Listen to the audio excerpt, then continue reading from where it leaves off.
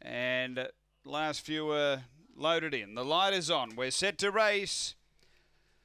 Race 5 at Murray-Bridge. We're ready. Set to go.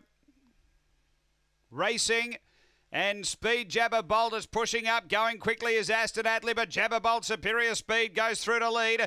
Over to second now is Mr. Getty. Back to third, Just Kenny. Getting a check there, Aston Atlee from Red Aramis and Culloden Chief, but straightening and Jabba Bolt well clear over Mr. Getty. And the shorty Jabba Bolt's going to go on and win it. Mr. Getty grabs second, so it's the harness Quinella. Aston Atlee made some nice ground into third. Then Red Aramis behind those Just Kenny and Culloden Chief back at the tail. The time here is around 22:60. After the running of race number 5 and Jabba Bolt. Too good here for Rob Harness. Number 1.